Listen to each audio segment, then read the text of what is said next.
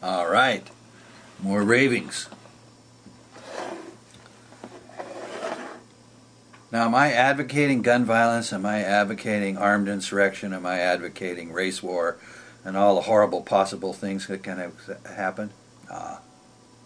And I think most people know it. I'm exaggerating a little certain tendencies because, you know, we are in a horrible situation that's going to get worse with unemployment. But when this went down in the 30s, and this has been in the movies recently with Johnny Depp, I think, played John Dillinger, Public Enemies. Among the extraordinary ordinary who lived through the Depression, who were their heroes? The bank robbers. Dillinger gets asked, well, why do you rob banks? Well, that's where the money is. He comes into the bank and the guy's handing in, he wants to make his deposit, or he's just taking a little bit of money out because he doesn't have much, but he's just an ordinary, extraordinary guy. Depp doesn't steal his money, he takes the bank's money. And of course, that's one of the things we don't understand yet. The great secret, the horrible secret that's finally going to be taken up by the American people, and they're going to realize what a con job was done to us by people in the financial institutions. We've gone through this crisis, and still the truth of it has not made it through the press, which shows you just how bought and paid for those guys are. Okay? Richard Kotlar's. It's on my website. Read his stuff about banking and money. When you borrow money from your bank, when you use that credit card and that 8, 10, 15,000 credit thing that they gave you, that money didn't exist until you borrowed it. Okay? It's created by the banks at the moment of borrowing. It's called debt money. Look up debt money on the internet. And it's a con job. And you go into the history, Richard's articles that you can link to on my website, A New View of Money, go into all the historical details as well. The founders knew about this. A big part of the Revolutionary War was because the Americans were being forced to use Bank of England currencies.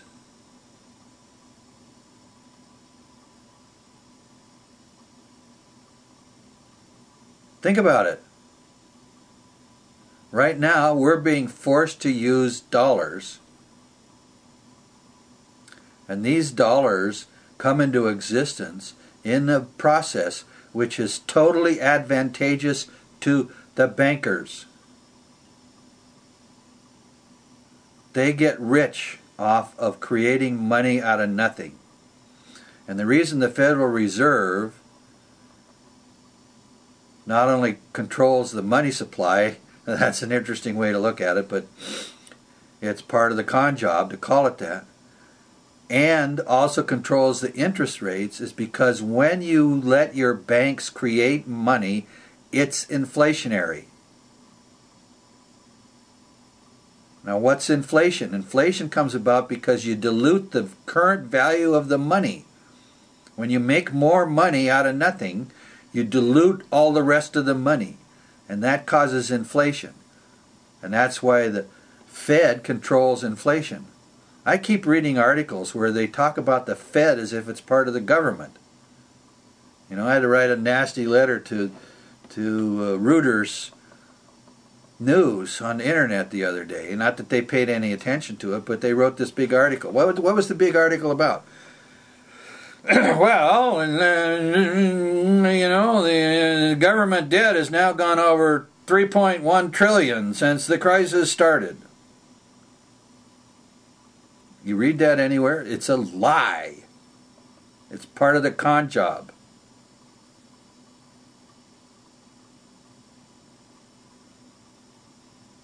More than half plus $2 trillion was created by the Fed out of nothing to loan to the big financial institutions.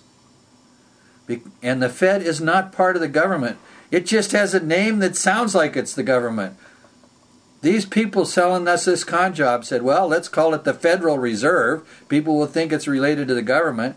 And oh yeah, we'll let the president appoint the chairman of the Federal Reserve. But of course he's going to know that he better appoint who we want. And a lot of really smart people in economics have gone along with this for years. They sort of forget about it. They sort of think that the Fed is part of the government. The Fed is a private banking institution totally designed for the purpose of allowing banks to create money out of nothing, because all the players in that game get richer than God.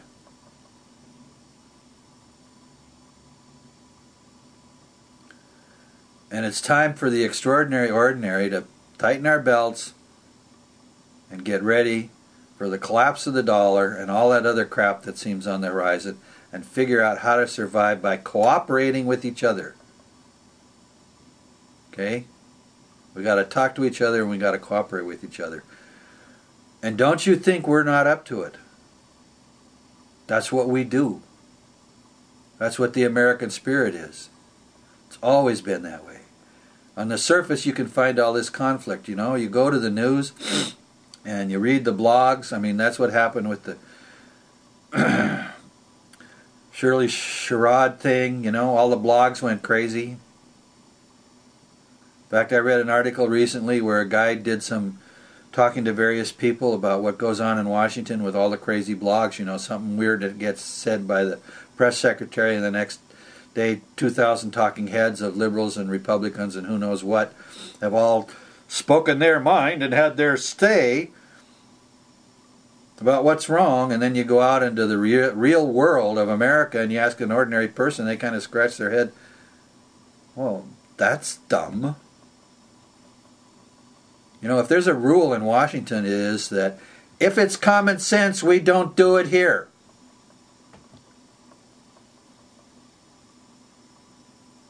Let me say that again. Washington, to have a sign, you go into Washington, you know, arriving in Washington, D.C., you know, at the airports and the roads and the trains and everything, and then there should be, our motto is, if it's common sense, we don't do it here. Okay? Out in the real world, where you have to work for a living, you can't just own stock, and other people work for you, and you can't just own a bank and make money out of nothing, and then loan it to people, and make money off that.